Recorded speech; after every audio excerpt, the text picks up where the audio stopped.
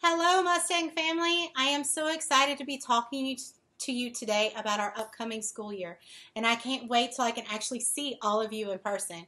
We have really missed our students here at Magnet, and we've been spending the entire summer making ways to figure out how to keep our kids the safest we possibly can. And I will tell you that all of our plans are in place and we're working hard, and teachers have been going through it this whole week, and we will continue to go through it to make sure everyone knows how to keep our students safe. Before we start our formal presentation, there are a couple of things I need to let you know. Number one, every student at Magnet should have received a letter from their homeroom teacher.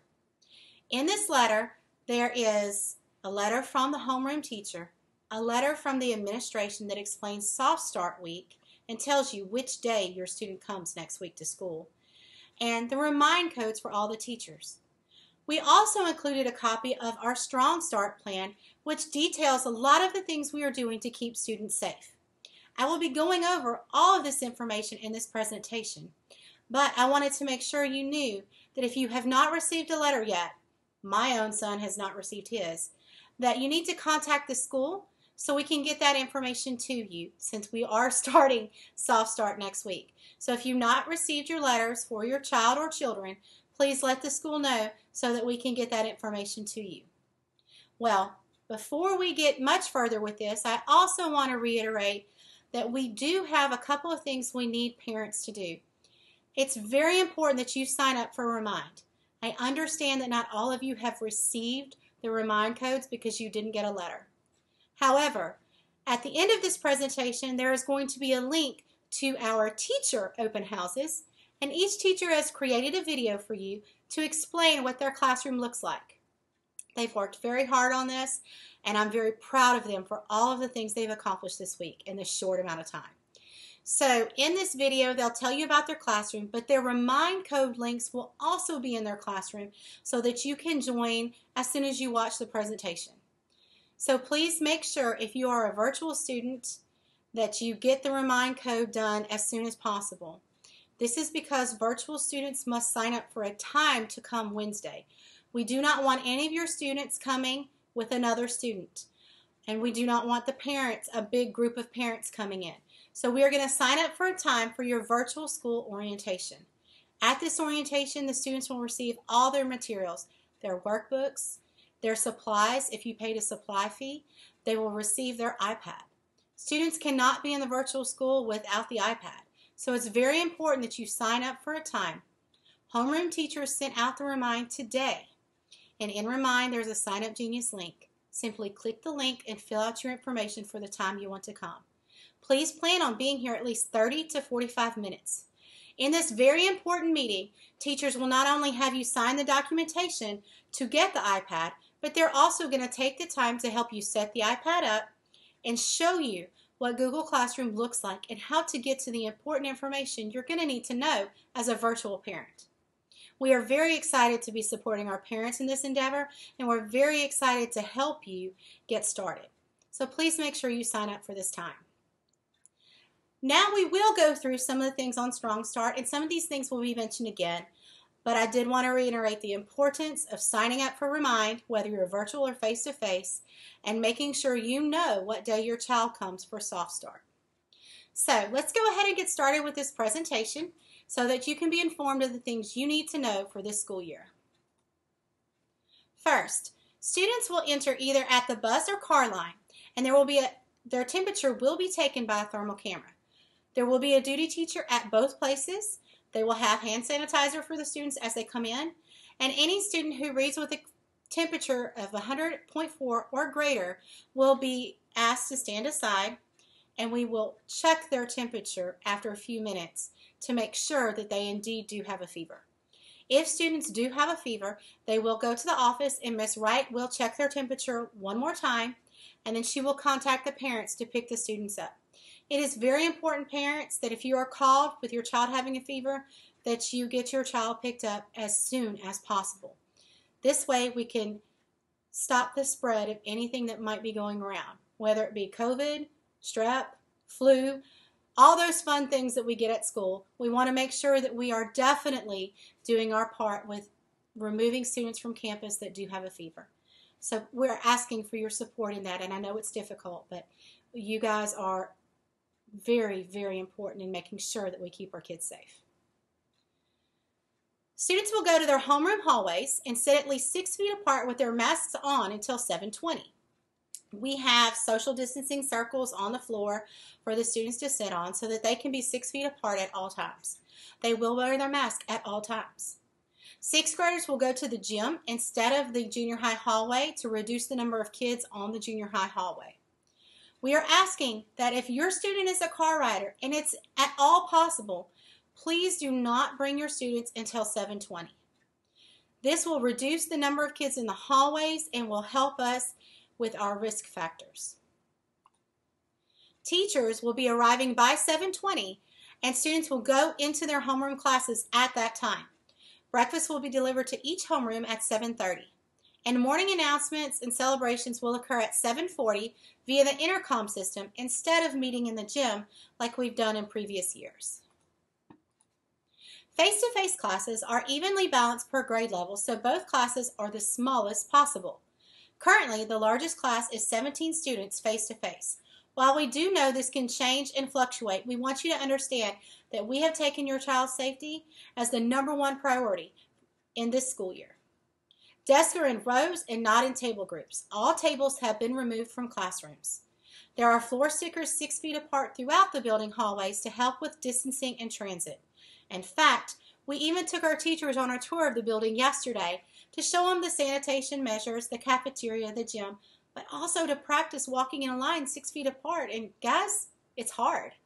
So the Soft Start Week is very important because we will be training our students in these procedures. They will walk 6 feet apart. And then that way, when everyone's back on September 8th, we will know what to do. So we are practicing that, and we will continue to practice that. Students will always be wearing masks, especially in the hallways and in transit.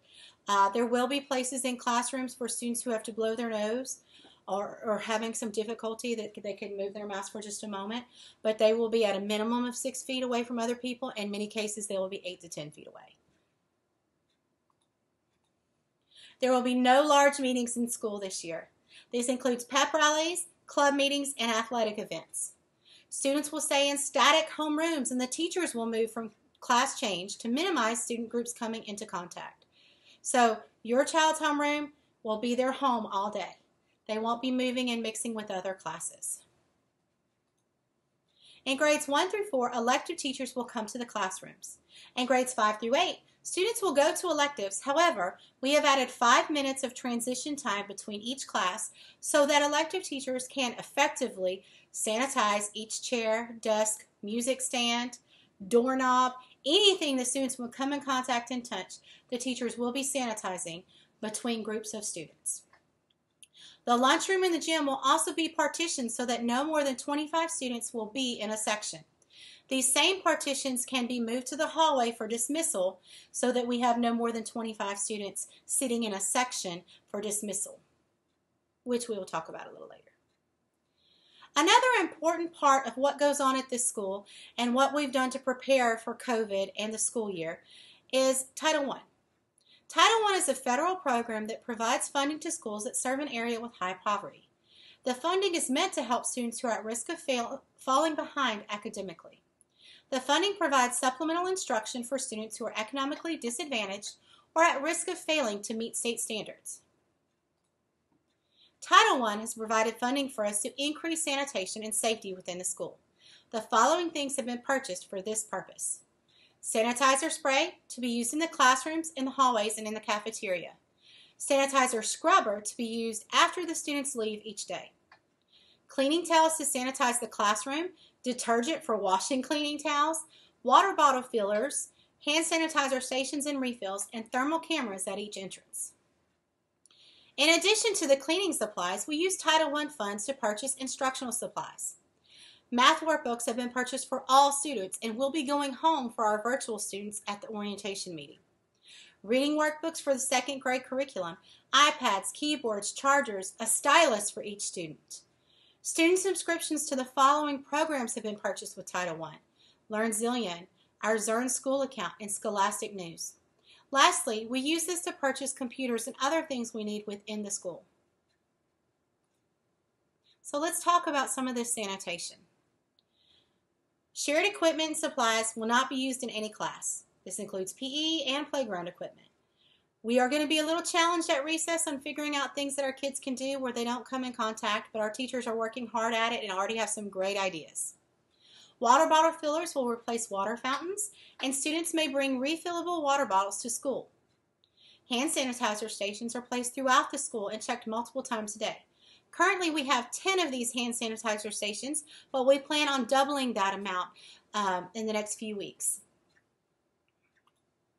Teachers will have hand sanitizer bottles in their classrooms as well as sanitation spray bottles. Desks and doorknobs will be sanitized by the teacher throughout the day. Custodians will do hourly sanitations of bathrooms, and they will sanitize between groups of students according to a bathroom schedule that the teachers have collaborated and established together. Time has been added in the master schedule for scheduled bathroom and sanitation times. Students will wash their hands at least every 2 hours. No two groups will be in the bathroom at the same time. So let's talk about visitors to campus, because we usually have a lot of visitors to campus. We are limiting visitors to campus this year in order to keep our students safe and to follow along with the CDC guidelines. So parents are asked to walk their students to class for the soft start day only. We will have important documents for you to sign so that your child can receive an iPad. It's also important to remember that when you visit for this day, you must have your mask and your temperature will be taken just like the students. Parents must schedule a meeting with me to discuss any issues or problems. We can't just walk in. If something's happened, please send me an email or call Ms. Wright and we'll get a time scheduled for you. We do want to minimize the number of people in the building at any one time, which includes our front office. For students who have left things at home, which this happens a lot, I'll be honest, we will have a box outside for you to put their belongings in, and you can notify us through the doorbell that you have dropped something off for your child. Approved visitors, of course, we said this, but you can never say it too many times. You must have a face mask to enter the building. And after the first day, no parents will be allowed to go to the classrooms to visit. This is our normal procedure anyway, but I just wanted to reiterate the importance of it this year. Approved visitors must also have their temperature taken as they enter. And if for some reason you need to come unexpectedly, please call the office ahead of time at 318-357-1252. We love meeting with parents. We love working with parents, and we do very much feel like our parents are our best allies. But we do have to be cautious and safe. And we are trying to keep as few people in the office as possible. Let's talk about the spread. We're going to try to stop the spread as much as possible of germs in the school building. Students in grade 3 through 8 will wear masks throughout the day. Students in grades 1 and 2 are encouraged to wear a mask. If your child wears a mask and you want your child to wear a mask, we are going to enforce that, and we're going to tell the child and remind the child to put it on. So we will support you in that, first and second grade parents. If you want your child to come in a mask, we are definitely going to have your back with that. Student masks can be any color or design as long as it is not vulgar. If your kid likes dinosaurs, let them get a dinosaur mask. If your kid loves Lego, Lego mask. If they like mermaids, get a mermaid mask. Whatever will help them to wear the mask and be comfortable in the mask, we want to have that. And it's kind of fun to see their personalities a little bit. All right, we're going to talk about face shields because a lot of people have asked about face shields. Face shields are not recommended by the CDC. They do not provide the same level of protection as a mask.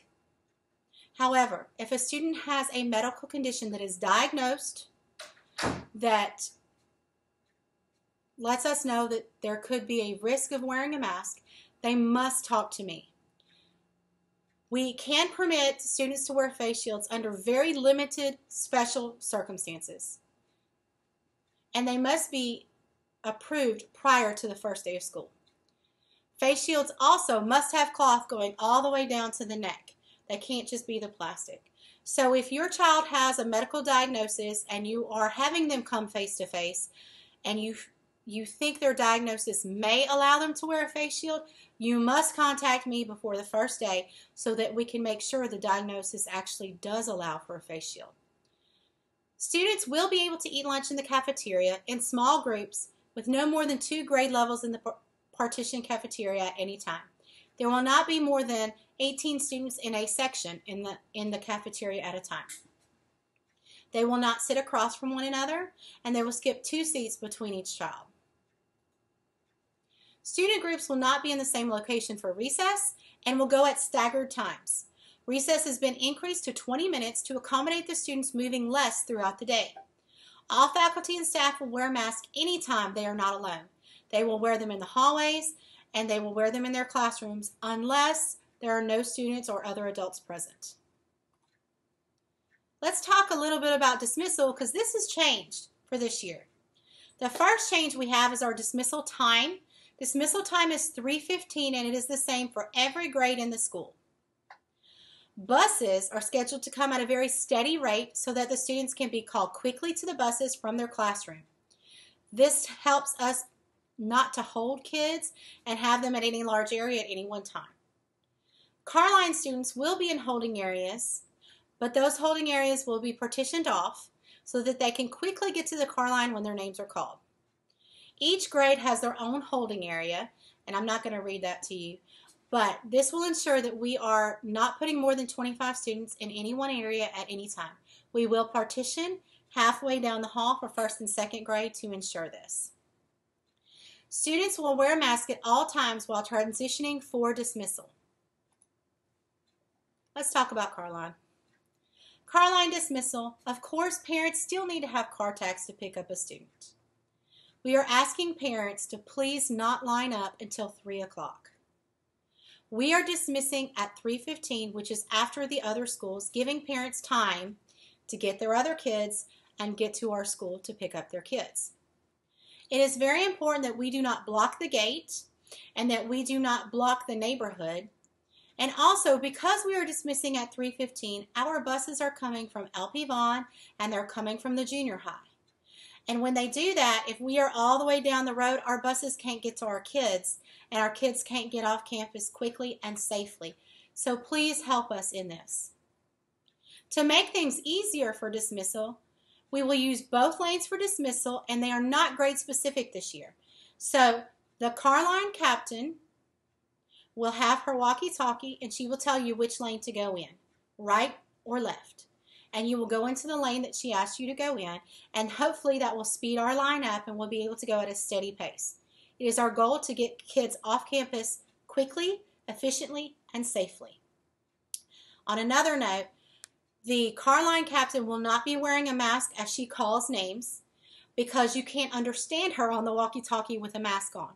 However, she will never come in contact with children. And if you have your car tag, there is no reason for her to ask you who you're picking up or what you need to do. So she will not be coming into contact with any physical people. All of our car line teachers will have their mask on. They will escort the child to the car, but they will not open their car door and they will not close their car door. Students will be opening and closing their own doors. We will begin loading cars at 3:15. Please make sure that you are here to pick up your child in a timely fashion. But know that we're not going to start the car line any sooner than 3:15.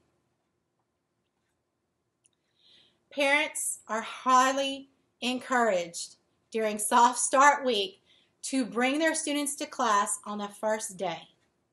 This is because we have some forms that have to be filled out from the technology department for your kid to get an iPad.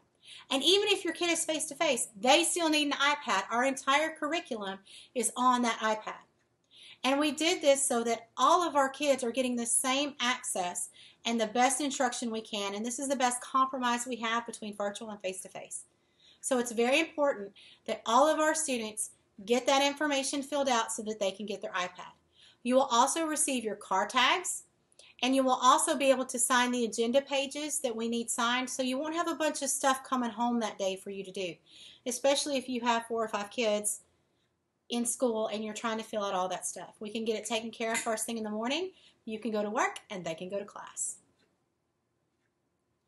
It is also very important that you know that the students only come one day next week. Virtual students will get a remind notification with a Sign Up Genius link to sign up for a time to come on Wednesday. This was sent this morning in our professional development. We worked on this together as a faculty and staff, and we sent these out at the same time.